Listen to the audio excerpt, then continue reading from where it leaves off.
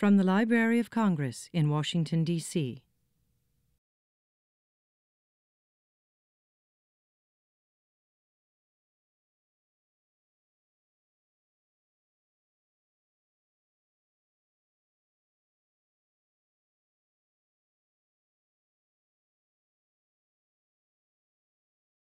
Good evening, folks. My name is Norman Middleton. I'm one of the concert producers here at the library, and I'd like to introduce Stephen Brown tonight. But before I do, just a couple of announcements. On February 3rd, the symposium, Depression and Creativity, will be up on the library's website, hopefully by next week. So just keep looking, and it'll be there eventually. Also, if you could please turn off your cell phones and pagers, because we're on candid camera. So, Stephen Brown is one of the world's experts on the neuroscience of the arts. He is the director of the Neuro Arts Lab at McMaster University in Ontario, which is devoted to studying the neural, cognitive, and evolutionary foundations of the arts. The research there focuses in part on the mechanisms of emotion in both the creation and apprehension of the arts. And the lab has a strong interest in comparative musicological studies related to the evolution of the geography and cultural evolution of the world's musical styles. Dr. Brown is the editor of two recent influential collections of essays, The Origins of Music and Music and Manipulation, from the Social Uses and Social Control of Music. Here it is, good book. I've read it, it's good. The title of his lecture tonight is From Mode to Emotion in Musical Communication. So without further ado, Dr. Stephen Brown.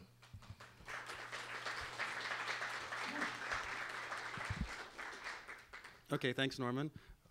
Thanks for the invitation to come here. It's a pleasure to be here. I see so many people in the audience. Can you turn me up just a little bit, please? Okay, thanks. Even though I'm a brain researcher, I'm not going to talk about the brain tonight. I'm going to talk about music and emotion, but more from a cognitive psychological perspective than from a neuroscientific perspective. When I talk to the general public, they always ask me about musical emotion, so I decided just to make my talk about musical emotion tonight. So it's going to be sort of psychological, cognitive. I won't talk about the brain at all. But if you have questions, I can answer questions afterwards about neural aspects. So I just want to talk about the psychology of emotion. And so there's been a long debate about the nature of emotion and psychology. And I won't go into it right now, but basically most people agree now that emotions are about something, that emotions involve a kind of appraisal of things. Oh, that wasn't one of my jokes, though. Okay. Emotions are about something, so they involve an appraisal. They're situational. They're induced by particular experiences or objects. And so they're based on making some kind of evaluation. Is this thing good for me, bad for me? Some kind of evaluation about the meaning, the importance of something for you. This is in contrast to moods. I guess you're going to be talking about depression. You'll talk about moods later on. These tend to be sort of objectless affective states. So an emotion sort of has a stimulus, an object that you can attach your evaluation to. Moods are a bit more amorphous and objectless. I won't talk about moods. I'm going to talk about emotion in this lecture tonight. So I just want to introduce sort of a few technical terms here, but the three basic dimensions of emotion according to cognitive psychologists. And these are valence, intensity, and focus. And so valence is the sense to which the emotion feels good or bad. And so most emotions feel either good or bad, not both, not neither. And so this is sort of, I say, a binary distinction. Most emotions have sort of a good for me or a bad for me feeling, and we call that property the valence of the emotion. Intensity, as you might imagine, is about how intense the emotion feels. So you can be glad, you can be ecstatic. You can be annoyed, you can be in a rage. Okay, so emotions vary in gradation, from low intensity to high intensity. And so while this valence is sort of all or nothing, one or the other, intensity is more graded. It's more of a continuum from low to high. Then the last feature, which is focus or quality, is sort of what the emotions are about, what kinds of appraisals are involved. And I'll talk about two different schemes for focus. Now, if you've taken a course in psychology or biology, you've learned about sort of the dominant theory of emotion, which actually goes back to Charles Darwin, and is called the basic emotion theory. And that's the idea that there are a handful of really fundamental, biologically based emotions, and typically in these schemes there are somewhere between 5 or 10 of these basic emotions. What's shown on this slide are some of the big ones, such as anger, sadness, happiness, fear, disgust, surprise, contempt. Like I said, these schemes tend to have between 5 and 10 of these basic emotions. And even though Darwin proposed this theory in the 19th century, it was sort of revived in the 1970s. And a lot of the work was based on looking at facial expressions. And so if you show these kinds of pictures to people from non-Western cultures, they'll make the same kinds of emotional interpretations, that this is a sad face, this is a happy face. And so some like cross-cultural universals in people's interpretations of these things. So again, this is a standard model that you learn about in psychology or biology courses. And me personally, I've always had a lot of problems with it. And so let me tell you some of the, I think, basic problems with the basic emotion theory. It tends to be sort of unidimensional, and so people don't talk so much about the valence and intensity aspects. So it just tends to be sort of these 5 or 6 categories of emotion.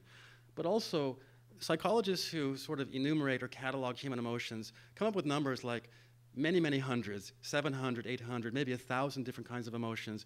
And so talking about 5 or 10 basic ones, even though they may actually be very fundamental, it really underestimates kind of the richness of human emotions. So I don't doubt for a second that these things are very fundamental and basic, but they don't encompass all of our emotions. There are actually many hundreds, according to psychologists of emotion. Next, the theory has been very face-oriented, and so most of the evidence for or against it has been based on looking at facial expressions cross-culturally. Someone like me who thinks about music, I think much more about sound and the voice and less about the face. And so people in the basic emotion camp haven't really talked about emotions in the voice or in body gesture. It's all been very much based on face and facial expression. So it's been a bit limited in terms of the kind of evidence that's used to support it. And then lastly, for a long time in psychology, there was a real dichotomy between cognition and that there's emotion, and the two are very separate. And these days, the two are coming together, and I think the basic emotion theory hasn't really come to terms with the fact that emotion has a big influence on cognition. And so, for a long time, I was trying to think about alternative theories to this one. I came up with some of my own ideas, but then I discovered another theory from some American psychologists, which kind of encompassed my own ideas and went even further. And so I've kind of adopted the model of these two psychologists, Gerald Clore and Andrew Ortony. And so I just want to introduce that and then apply this to the arts and ultimately to emotion and music. And so for them, yeah, they think about valence, they think about intensity, but in terms of focus, they talk about there are 3 different basic kinds of appraisals that we make as far as categories of emotion. And so it's these 3 here, outcomes of events, aspects of objects, and actions of agents. So I'll just go through the 3 just to give you some sense of what these things are. So the first one deals with the fact that we have motivations and goals.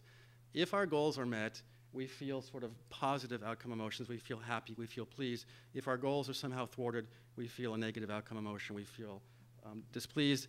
Since I teach, most of my students don't have cars. I talk about catching the bus. So if you want to catch the bus is just about to leave, and you're running towards it. If it pulls off before you get there, you're going to feel anger, frustration, whatever. If the bus driver waits for you, you're going to feel pleased. So this is the category of emotions that are based on appraisals. You have these goals. If your goals are met, you feel this positive outcome emotion. If they're not, you feel a negative feeling like frustration. That's one kind of appraisal. Another kind is your appraisal of the properties of objects. And so certain objects, certain foods, music that you like, elicit these kind of positive, let's call them aesthetic emotions, a sense of attraction or liking. Other things have the opposite kind of thing. You feel a sense of repulsion or disgust or dislike. And these are different kinds of emotions than these kinds of outcome things. But this category generally can be thought of as your aesthetic emotions, having a sense of, on the one hand, attraction for things that you find pleasing, or a sense of dislike or repulsion for things that you don't like. So those are sort of the object emotions. Then the last category deals with the actions of agents, and these are kind of the moral emotions. So if you look at the behavior of people, in some cases you feel a sense of approval, you may feel a sense of pride for a friend who accomplishes something, or you may feel a sense of repugnance, disapproval for other kinds of things. And so this is the third category based on the actions of agents. These could be thought of as our moral emotions. So just briefly, these are some common everyday emotions from these 3 categories. So for outcomes, your goal-motivated emotions, happiness, contentedness, compared with frustration, anger, and anxiety. For your object aesthetic emotions, things like you feel liking, attraction, ecstasy, in contrast to dislike, repulsion, and disgust. And then for the agency category, feelings of pride and approval compared to indignance and disgust. People who've studied disgust find that the two things that people find most disgusting are feces and politicians, okay? So, but the point is that those are two different kinds of disgust, because the feces is this category, but the politicians is this category. I just gave a talk in Ontario about aesthetics, and I put up a picture of our Prime Minister, Stephen Harper, and I said, how many people think Stephen Harper is handsome? And 300 people were there, nobody raised their hand. And he's actually a nice looking guy, but people think he's unattractive, not because he's unattractive facially, but because they disapprove of him as a politician. And so these two things tend to get mixed together, but these are feces. This is Stephen Harper here, okay? And so there's a different kind of disgust that you feel for people and for things like feces and vomit and all that, just to clarify. So let me try and apply these ideas about this cognitive notion of emotion to the arts. And I just want to kind of use a very simple kind of scheme. So here's a kind of a basic question that we ask in cognitive psychology of the arts. To what extent do artworks induce emotion in perceivers versus do they simply represent emotion? This is actually a very important question that we think about in the arts. So do we elicit emotion, or do we just simply represent emotion in artworks? And so I want to make this, I'm going to use color coding in the next few slides to kind of make this contrast. So when I talk about red, when I show red, it's going to be induced emotions, the emotion that a person feels when listening to, for example, music. These are true emotions, okay? So if you listen to a piece of music and you have a certain emotional response, that's going to be an induced emotion. Those are real emotions. In green, I'll talk about represented emotions, the emotion that the music expresses, the emotional content of a piece of music. These are not emotions. These are cognitive representations of emotions. So when we talk about people, people experience emotions, but pieces of music are not emotions. They represent emotion in some way, but they're not themselves emotions. They're the representations of emotion. So let me just show a very simple scheme that I present to my students in classes. So artworks, we feel, are expressive of emotion. In other words, artists express or communicate emotion through artworks. Hence, perceivers, like say us tonight at the concert, of these artworks have to recognize these emotions for the impact of the work to be realized. So artists, composers, performers, they imbue the artwork with a certain emotional quality, and we have to somehow decode this and interpret what the person means with their expression. When an artwork is most appreciated, the emotionally expressive character of the work elicits positive aesthetic responses. This category, the Clore and Ortony called aspects of objects. And so sometimes works have no particular impact on us, but when they really work for us, we're going to have this kind of positive emotional response that we're going to feel at its best. We can also have we can also feel repulsion, have a sense we don't like it, but when it really works, we're going to feel a positive aesthetic response when we experience it. The emotion expressed in the artwork can sometimes induce the same emotion in the perceiver. This process is called empathy. For example, a sad-sounding piece of music can make a person sometimes feel sad, but in general, that's not the case. In most cases, we interpret the sound, the emotion, in a virtual manner, and so we don't actually feel the emotion, we simply recognize the emotion. And so I'm sure you've had the experience you listen to music and you can say, oh, that's really happy music, but you don't feel happiness, or you say it sounds very sad, but you don't actually feel the sadness. You simply have a system that recognizes the emotional content. The induction part may or may not follow. In most cases, it doesn't. Okay, so I want to make this distinction between recognizing the emotional content of the piece versus your actual response, which may not follow that in general. Finally, artworks are also moral objects. You can also have this sense of a moral appraisal. For example, when I watch television, I have a very bad relationship with television, and so it's not just that I watch the shows and say, yuck, it's terrible. I say to myself, who the hell is responsible for this? I have this moral indignance. It's not just that they're aesthetically really repulsive, but it's like who's behind all this stuff on TV? So we have also moral responses to what we see in the arts. So a lot of work looking at that musical emotion shows that music is actually not a very good inducer of emotion, as shown here. The basic response we have in listening to music is an aesthetic one. We feel a sense of liking, disliking. It can be very intense. We have very strong experiences. We feel chills. We can cry. We feel moved, whatever, transcendence. But in general, that's the major emotional response to something like music, and not so much the empathic induction of that same emotion. That can occur too, but that's much less common than simply having a very strong aesthetic response to what we hear. Okay, so now I want to talk about, what can music express? And so if you look at the other art forms like theater and dance and the visual arts, in terms of the three kinds of emotions, the three categories I talked about, I think they're all fairly effective at expressing all the three categories, so outcome emotions and aesthetic emotions and moral emotions. And they do so, say in the case of theater, using language, gesture, facial expression. Even in the absence of language, I think using facial expression and postures are good enough to convey a lot of all these categories of emotion. But what about music? And so people have debated for a long time, what does music express? What can it express? And so I'll just give you my take on this, and there's a lot of literature, especially from philosophers, on what music can express. And so people ask, can music really convey a sense of embarrassment and jealousy? And so I'm one of those people who says, no, it can't express shame and pride. For me, music is very good at this spectrum here about happy and sad. So what I'm calling outcome emotions, like being happy, being sad, being pleased. I think music is very good at expressing that spectrum of emotion. As far as the last category, shame and pride, embarrassment, I think I agree with other people that music is not very good at expressing things like jealousy and all that. As far as the second category, as far as representing beauty, in general, music tries to be beautiful to represent beauty. So, for example, in Prokofiev's Romeo and Juliet, you have the Juliet theme. So Prokofiev tries to write a very beautiful theme to represent a beautiful subject, which is Juliet. So I think music can represent beauty by sort of embodying it, by being beautiful. So that's kind of my take, and I'll take that a bit further later on in the talk, but that music is kind of exclusively devoted to expressing sort of one category of emotions, these outcome emotions about happiness and sadness and things like that, and not the other categories of emotion. So to say this in other words, that music works by representing a general sense of sort of goodness, badness, like positivity, negativity, with whatever it's associated with. And so I think, so briefly stated, music is a prostitute. And I think this is maybe the best thing, the truest thing I can say about music. And I just had this podcast thing before this talk, and I spoke about this with Steve, what's his name, Steve? Yeah, thank you.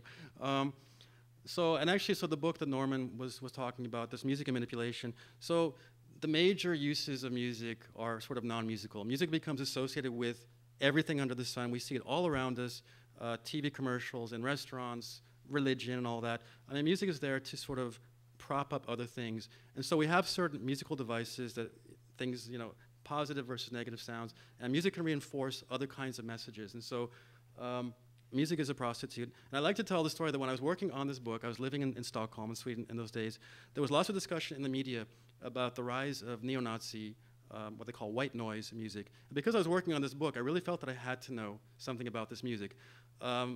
Fortunately or unfortunately, it was illegal to purchase it in Sweden, so it's kind of risky for me to actually get it, and I realize now I could have been deported and all that. But anyways, I went to an American website in New Jersey and decided to purchase the stuff online. And I got to say, the people were very, very nice. The Nazis were very, very friendly, very, very customer friendly. Now, because I said, I'm really worried about, getting caught. Immigration, they said, we pride ourselves on, customer satisfaction, and we have very discreet packaging. Don't worry about this. What's the point of all this? So, I got the stuff, and the content is just so vile. I mean, it's horrible stuff. But if you listen to the music sounds very, very similar to the music you're going to hear tonight by Schubert. It's the same chord sequences you find in typical Western classical music. So it's not that there are sort of, there's evil music and good music. There are evil associations and evil uses of music, but the music itself is rather neutral and very much, to me, a prostitute. It can kind of go wherever you want it to go and reinforce whatever message you want to get reinforced. And so I like this quote. It's not sort of a very pretty quote, but I think it's kind of the truest thing that we can say about the social uses of music. So let's talk about how music does what it does. And so I want to talk about I'm just going to focus now not on the induced emotions, but just talk about the representation of emotion in music, the emotional content. How does music convey these kinds of emotional things? And so I want to talk about sort of two different devices that music has. So I just want to, okay, I'm going to talk about sort of valence and intensity again, just to review the slide. I want to talk about two different ways that music can do what it does. On the one hand, we have these, what I'm going to call just generalized arousal mechanisms that convey something about the intensity of emotion. And I'm going to argue this one is very generic. It's shared with other things like speech and gesture. It's not specific to music. But then music has kind of its own unique thing, and that's the use of different kinds of scales that convey different kinds of emotion. And so I'm going to use the word mode tonight in the kind of technical sense to refer to musical scales. They're often referred to as modes. And so it makes kind of a nice phrase here, mode, emotion. But the use of different kinds of scales to convey different kinds of emotion, and this will be a way to signal valence. Let me talk about these two in sequence. And so there's some general ways of conveying emotional arousal, and the three most basic ones are register, high or low pitch, tempo, slow to fast, and volume, soft to loud. And so, for example, happiness is associated with high pitch, so high register, fast tempos, and loud volumes. And sadness is associated with the reverse spectrum, so it's low, it's slow, it's soft. And a lot of research has shown that there are very similar emotional meanings, emotional profiles between music and speech. So if you think about happy speech, happy music, they have essentially the same profile. They're both kind of high and fast and loud. I mean, if you apply this to gesture, same kind of thing. A person on a game show does this and they're screaming. And so when people are happy with their gesture, it's also kind of, it's high and it's fast and it's big compared to when they're depressed and it's low and it's slow and it's soft. Okay, so these things are very general forms of expression. They're not specific to music. They transcend music. They apply to speech, probably to gesture as much. These are ways of signifying something about arousal, high arousal, low arousal. So this is one way that music is able to convey emotion, especially intensity, is through register, tempo, and volume. But then music has its own special, unique way of conveying emotion, and that's through the use of different kinds of scale types. And so different emotional valences are associated with different scale types. This is music's most unique, domain-specific way of conveying emotion. And so the one that we all know about if we're Western musicians is the major versus minor difference. But I teach psychology of music, and I go through essentially most of the world of music, and there are lots of examples of this. The best case is the Indian classical music, the raga system. These are their scales. There are literally hundreds of different ragas that you find in Indian classical music, and they all have particular emotional connotations. So some are for the morning, some are for the afternoon, some are for the wet season, some for the dry season. They have very strong emotional connotations, and if you look across cultures, they have different scale types that convey different kinds of emotional meanings. And so major, minor is just one way of doing it, the one that we know best in our culture, but in many cultures they have these contrastive scale types where different scales connote different kinds of emotional meanings. So think about this. So here we have happy versus sad in facial expression. We know from physiology it takes literally dozens of muscles to make this contrast between the happy face and the sad face. But think about this contrast if you happen to read music and know about major and minor. This contrast between the major third and minor third is totally trivial. In terms of muscular production, if I were singing this, it's a very, very small change that I have to make in my laryngeal muscles to sing one or the other. So this is a really, really big deal. This one that we find in music is a small deal, but it leads to a really categorical change in the interpretation. So I just want to play sort of one example in each key, and you'll see even though we're making a very, very small change, the interpretation as far as happy and sad is a night and day kind of change. Ideally, I would have taken one piece and then transposed it major to minor. I don't have that. So let's just listen to a piece that's in a major key and then a very similar kind of orchestration, but in a minor key.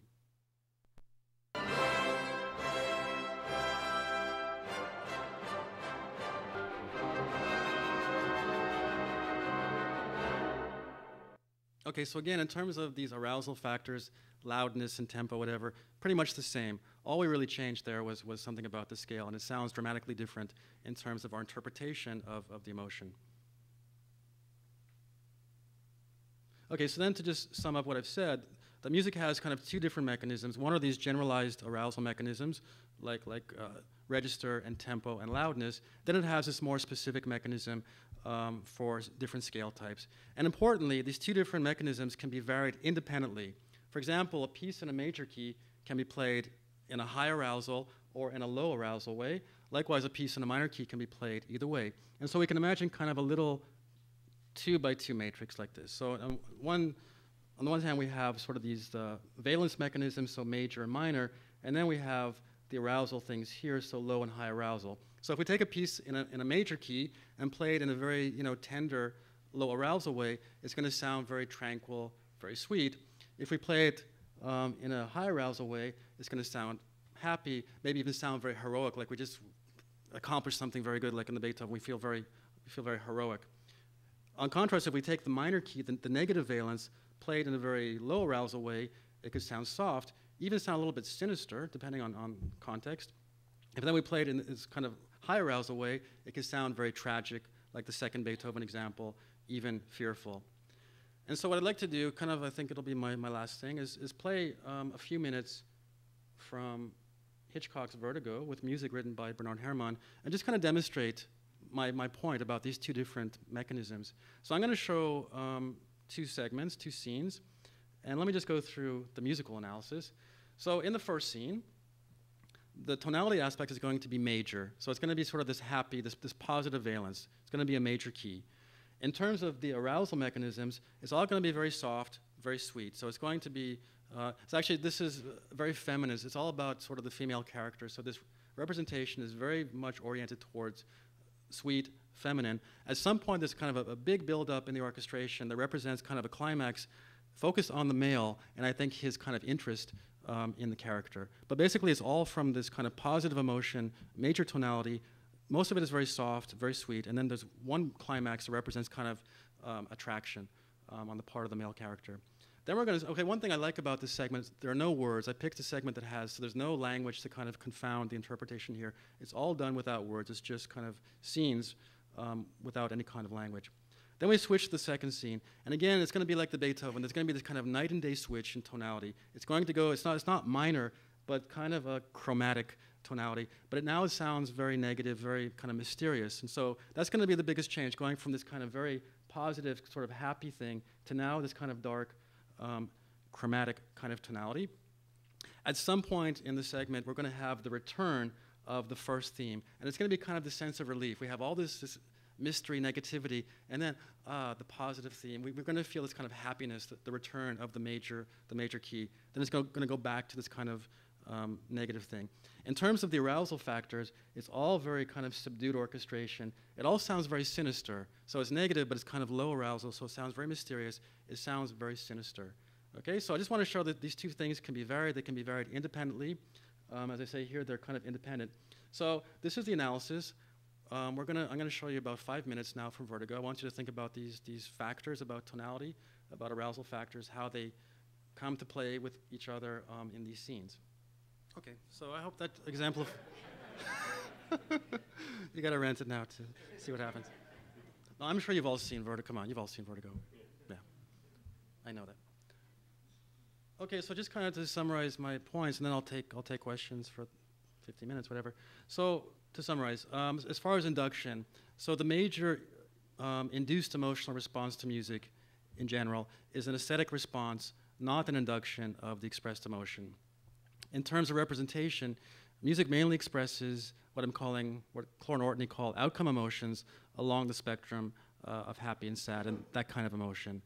And there seem to be two independent mechanisms of emotional representation, these generic arousal factors like register, tempo, and loudness, and then these very specific, music-specific, what I call mode emotion factors related to different kinds of scale types that have different emotive connotations. That's kind of my story for tonight. If you want to ask questions, we can, yeah. One thing, you mentioned the three factors in terms of register and there's one that, you mentioned the three factors, and I would propose to you that there is actually a fourth. I think there are more. Yeah, go ahead. For want of a better term, I'll call it punctuation. Okay, yeah, The different articulation. Articulation, Yep. sostenuto versus staccato, for example. Even Yep. at the same tempo, the same pitch, everything else, you will evoke different reactions based on the punctuation of the material. I agree. I think I simplify for this kind of a talk. I think articulation is one. I think timbre is going to be, and I think there are a lot of emotive connotations of orchestration and timbre. I was trying to just make it kind of simple and make a dichotomy between two factors. But I agree, when I teach this in the course, I do talk about articulation as a factor in this. But I think it's a great point that you bring up.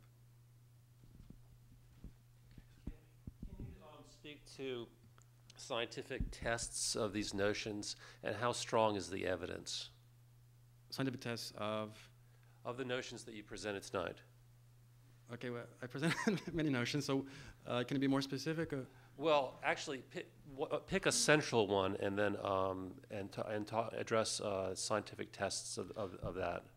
Okay, I think the biggest one is the thing about induction of emotion, and so I think people assume that sad music is going to induce sadness. So that kind of thing has been pretty well studied, and so in general, music can induce these emotions, but it's very weak at doing them. But music is very good at bringing about aesthetic emotions. So the sense about liking and chills and all that kind of stuff. Music is much better at doing that than at inducing these empathic emotions. So there are a lot of studies looking at that music can, like happy music can induce happiness, but it's a very small effect.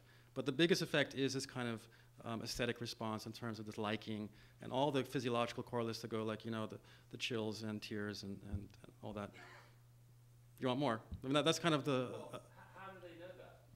Oh, because they ask people to rate, their emotions after listening to pieces of different valence, and so they'll definitely see an effect going in the right direction. So a sad piece is more likely to induce a sad response than a happy response. But again, it's a small effect compared to other kinds of elicitors of emotion. So how do you distinguish between induced emotions and actual crying and that sort of thing? no, say it again. I'm sorry, I got mixed up. These are just distinguish between the aesthetic emotion and the induced emotion experimentally. Yeah, because there are different kinds of ratings. So one kind of rating is how much do you like it versus how sad. So they're kind of different dimensions of emotional rating. So for the empathic stuff, it's a sad piece, and now rate your sadness as a result of listening to a sad piece. The other one is how much do you like it, how much are you attracted to it, and so there are different kinds of rating scales for the likingness, like pleasantness versus happiness, sadness. So they're different scales for rating. Okay, thanks. So again, the effects for the empathic emotions, they're there, but they're small. But the ones for the pleasantness, like likingness, are much stronger effects in general, bigger effect sizes than what you get for the induced emotion. Some of the factors that appear in writing about musical emotion didn't feature in your talk, like form and expectation, Yep. Harmony and dissonance. Are you ignoring these because they pretty much can be used in any kind of music? Well, I mean, the harmony part is very much part of the modal part. I use scales as the example, but everything comes from the scale. So typically, in most musics, harmonies and melodies come from particular pitch sets. So if you talk about a scale, you're talking a lot about the tonal aspect of the music. The odd dissonant chord, the suspension, that you would put that under the heading of mode, right? Okay, but I'm going to ask you a question now. Yeah. So what kinds of emotions are you talking about for these kinds of... Uneasiness, uncertainty,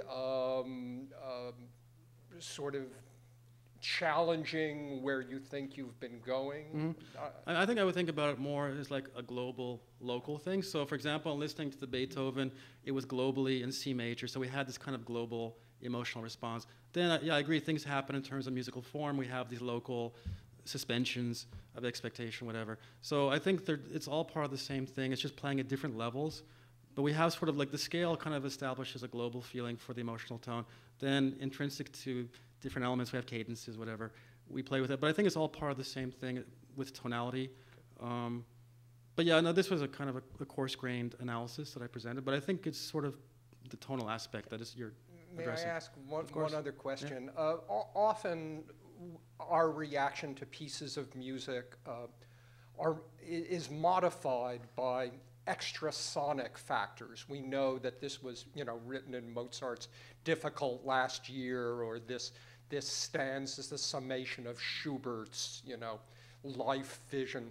Would you feel, how do these kind of emotions fit in with what you've been talking about? I think the first part, when I talked about the prostitute aspect, just about everything about music is extra musical. I mean, I think we have a few mechanisms here. We talk about tonality, but just about everything of our experience is really, as you're saying, moderated by, the context and there's so many other things. So there's very little actually about the music that probably comes into play in our feeling about it. So a lot of it is about extra musical things and social aspects. And like as I said during my podcast thing, that we're so accustomed to thinking about music for its own sake, but that's not the way most music is in world cultures. Music is really tied into particular social functions, and so you get a lot of meaning coming from that gathering, that context. We have this notion about absolute music. We just go sit in the concert hall, that's all there is. And that's very rare in terms of musical history and musical culture, music divorced from every other social aspect. So we get a lot about the meaning from music and the interpretation from the context and the occasion and all that. So I think, extra musical things are really critical. So how much of this is hardwired versus learned? Yeah, I mean, so, I teach, like I said, I teach cognitive psychology of music, and so I give examples of musical cultures from throughout the world. And so definitely tonal systems vary quite a bit. I mean, there are universals in music, but these kinds of scale factors are quite diverse cross-culturally. So I think, learning is going to play a very big part of it. I mean, there's certain features of music that are universal. Interval of the fifth is very common. The fact that we use steps and we don't glide, things like that. But within that pitch space, there's a lot of variation in how we make pitch sets and scales and tonal systems, and different ways of creating harmony, different textures, monophony, heterophony, whatever. So I would doubt that much is hardwired as far as tonality. I think we learn it. I mean, it's a balancing act. There's certain universal things, the tonic, fifth, and all that. But then there's lots of diversity cross-culturally in scale systems and the like. Well, I guess. Do you think that people with perfect pitch are more sensitive? To what? These variations and these sounds, these different impulses. I don't know literature looking at musical emotion between people with or without perfect pitch. There may be studies out there. I'm not aware of them. So I have a lot of friends with perfect pitch. I don't think that they experience music more deeply than I do. But and I know lots of non-musicians, people with no musical background who have very, very strong emotions. I don't think your background determines your responsiveness to musical sound. Particular styles, yes, but as far as just a general feeling for music, it doesn't require conservatory training or perfect pitch. So I don't know, as far as studies about comparing responses, I don't know of studies that have looked at that. So.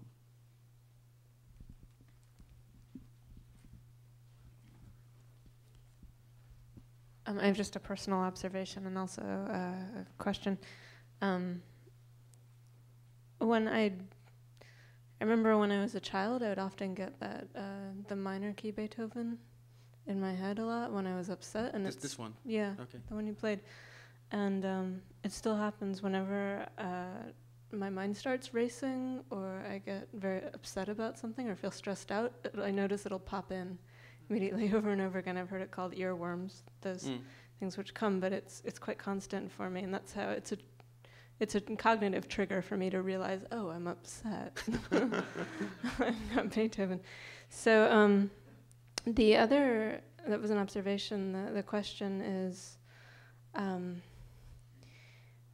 wonder, or rather it's a hypothesis, I wonder if people seek out certain kinds of music that are correlated with, tranquil, sweet, or tragic, fearful, or happy, heroic, because that's how they're already feeling. They don't want to feel alone. Okay, so I anticipated your question. So I brought a slide just to answer, because I knew someone was going to ask that question. Thank you. So, yes.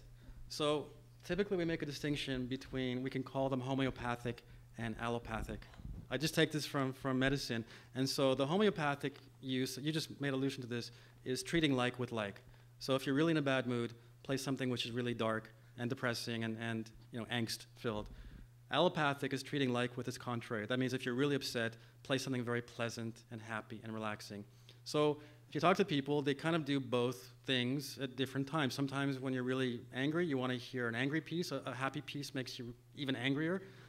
Other times, you just need you need something very relaxing and soothing. And so we can talk about this. Actually, in the book, I talk about this homeopathic versus allopathic uses of music. And so people treat themselves both ways. Sometimes, like I said, sometimes they treat anxiety with anxiety-sounding music.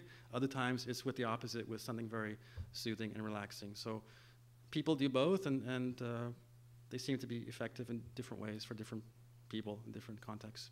Is that what you're getting at? No, but go ahead. I want to hear your hypothesis. I'm thinking of the like with like.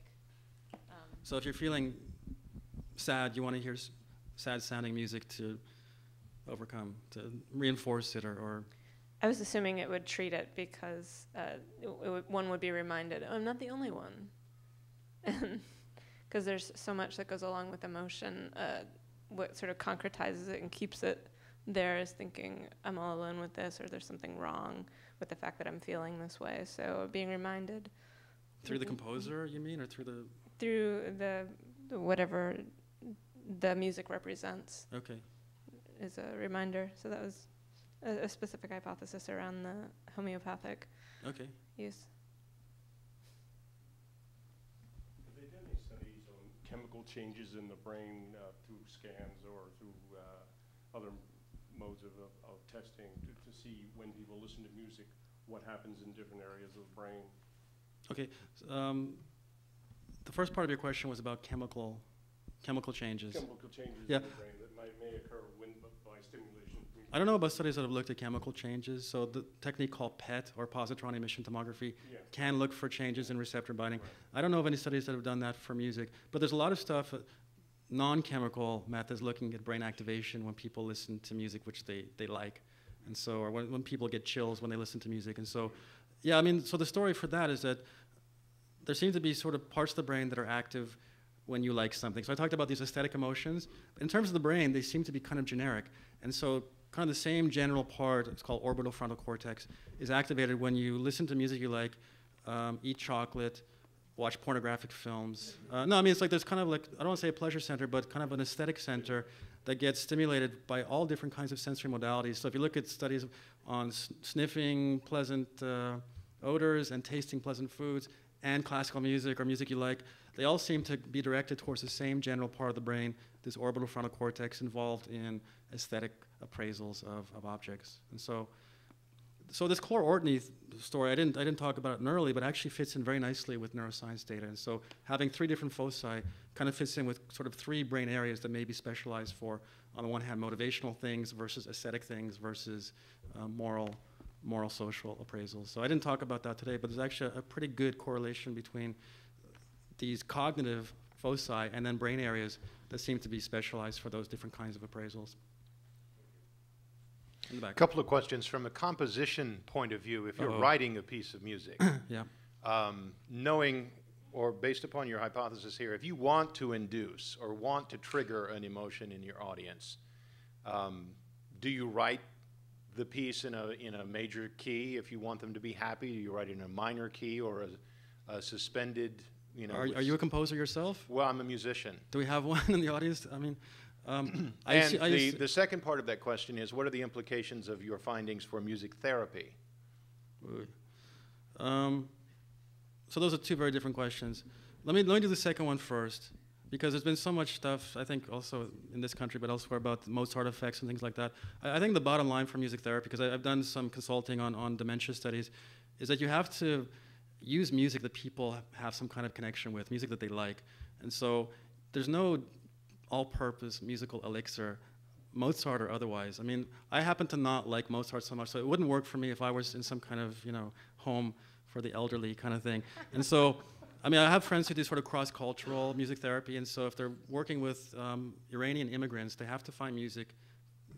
For music therapy, you have to find music that comes from their culture, that appeals to them. So this whole thing about there's a general purpose musical elixir and it's Mozart or anything else is totally wrong. And so for music therapy, you've got to play with these aesthetic emotions and play with people's social context, the things you mentioned, and find ways to play into their taste and things that are meaningful for them. So there's no, like I said, all-purpose cure-all for music. Then the first part was about composers. I assume that composers do want to elicit responses in their listeners, and they do play with a lot of conventional things, like these conventional harmonic things, and then surprise and things that are unexpected, and you talked about the expectation and all that. So some kind of balance between things that are conventional enough that mean things to people from your culture, and then enough surprises to make it not seem too conventional and just a repetition of something done before. So I guess it has to be a balancing act. I mean, so who mentioned Schoenberg? Somebody mentioned Schoenberg. Okay, so he had to form a private society, basically in his living room, because nobody really liked his music at the time, and so he had to have kind of a little gathering just of those few people at the time who, so he had this private performance society, I forget the name of it, and so you have to kind of walk the line between having some kind of mass appeal and sort of having your voice as a composer. So, but I can't speak from it as a composer. Just I assume that's the case. Yeah. Oh, sorry. Actually, my question has to do with that, whether you've asked any composers when they're, for example, you dealt with Bernard Herrmann. Yeah. He had to understand what Hitchcock wanted in order to compose that music. And the question I would have to the composer is, are you searching for that true emotion? And how do you know when you've got it? Or do you have to have a sitting, like the Schoenberg sittings, where you have knowledgeable friends who can respond? In other words, when the composer is writing, what he hears in his head, it has to be true to what he thinks is his emotion, but he's still not sure what the listener will. But I mean, in the case of a film, compared to, say, Schoenberg just composing abstract music for a concert setting, here there's a really nice, there's a very strong narrative element here. So he's trying to make music that's going to fit a particular narrative. There are many, many ways of creating music for those scenes. He picked a very nice one, I think. But I mean, so for him, he has a very strong, roadmap there, because he has to write music for the scene in the restaurant and then the scene in the flower shop and all that. So it's not just going to be some abstract thing coming out of his head. He has to make a pretty good match between the emotions that are conveyed in the scene and the emotions in the music. So, and many times it doesn't work. You hear film music that just you think it's not appropriate or it's not whatever. He happened to be very good, and he uses all the idioms of late 19th century, early 20th. You talk about Schoenberg. I mean, he follows all those conventions. It's very Debussy-esque. I mean, the kinds of tonality he's using. So he's borrowing lots and lots from concert music to make this kind of film score.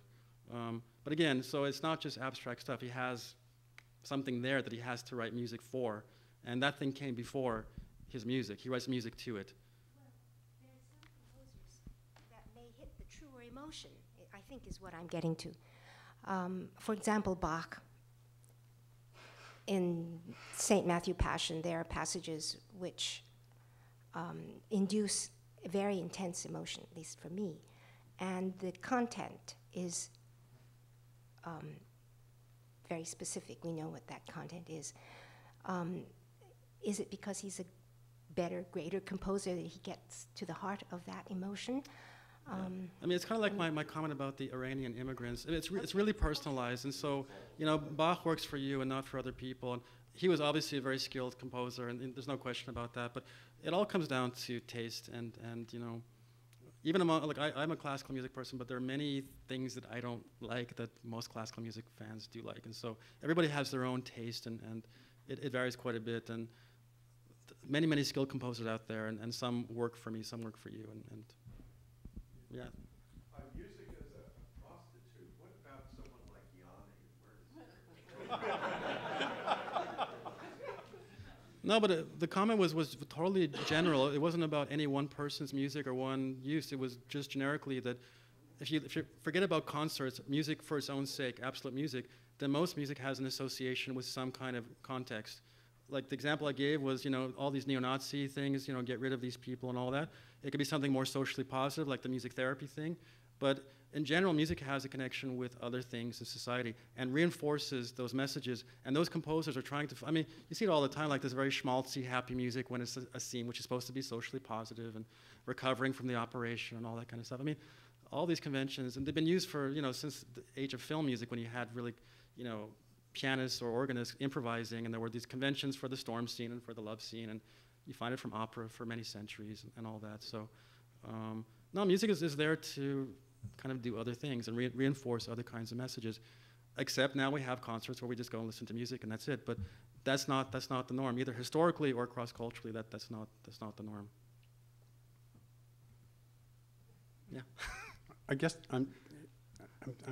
this whole context has made me feel somewhat uncomfortable, and I think it's maybe I can try to articulate why. And I think it's because there's sort of an underlying contradiction. I'm not going to be able to really slam it, but maybe I can try and get at it. And it goes something like this. You seem to be arguing fairly strongly that the emotional relationship between music and emotion is purely conventional. It's not innate. It's just, it's whatever we happen to learn as a result of what we hear all the time or the culture we grew up in and all that kind of stuff. I think I'm not really misrepresenting you, at least not grossly. It wasn't part of my talk. I kind of addressed the question that way. I wasn't trying to make a strong point about the fact that no, you weren't. Universals and all that. Yeah, I may be stretching. Maybe you can tell me if I'm stretching things. So if that was really true, then music really wouldn't ever change, would it? Because the best emotional music would just play on the conventions that we've already learned. But those conventions vary strikingly cross-culturally and historically. Right, cross-culturally there would be innovation, but in a particular culture, for example, in Western classical music, there would never be any innovation. There wouldn't be, there shouldn't be, if your theory is right. No, but I wasn't making the argument against innovation at all. I hope I know you don't. Didn't come across that's that what way. I mean. You don't want to make that claim at all. No, there's cultural evolution of music every generation. And when a composer, this relates to other questions, when a composer sits down to write a piece of music, certainly the great composers, innovation was something that was very much at the forefront of what they were trying to achieve. And Beethoven comes to mind, and his string quartets. If I can get you out of Beethoven and go to a church, for example, if you look at religious music, you don't want to have a lot of innovations. I mean, those things are very conservative because they're very important. Beethoven, we don't care so much about concert music. It doesn't really affect our survival nearly as much as things that are ritual and ceremonial. So if you look at music of the Australian Aborigines, every recording I have sounds exactly the same because they don't believe in having a lot of change. They don't want the new version of their song. They want the same old version that's been around for maybe thousands of years. So yeah, I mean, Beethoven's kind of music is a bit freer to change. But think about music, say more ancestrally, like religious music. You don't want just the top 40 kind of changes to the songs. You want those same old hymns and tunes that have been around for generations. And so there are kinds of music that you do want to grow and change. Other kinds of music you want to be very conservative and be kind of the cornerstone of your musical society. So what happens if I articulate what you just said by saying the following? Music that is a prostitute is music that doesn't want to change, but there's some other kind of music that doesn't prostitute that you haven't talked about yet. No, I think it applies to all musics. I mean, there's a tendency for things to change, with new generations. Some are more resistant to change, especially in a more religious or ritual context. Others, because they have less connection with survival, whatever, they're more part of, say, pleasure or recreation. Yeah, I didn't see it. Okay, they can change more freely. But there are certain songs that we have a very strong attachment to. We don't want them to change. Others change weekly, it seems. Like in pop culture, there's new movements every few months. So yeah, no, it's funny. Even when I don't talk about musical emotion in my talks, it gets to this. So I thought, okay, just give a talk about this so it's good. There's so many questions, but it always comes down to something about why do I feel the way I do when I listen to music, and so people always want to know about that. So I tried to give some take on what might be going on. In terms of how music does what it does. So, are we out of time? Yep. Okay.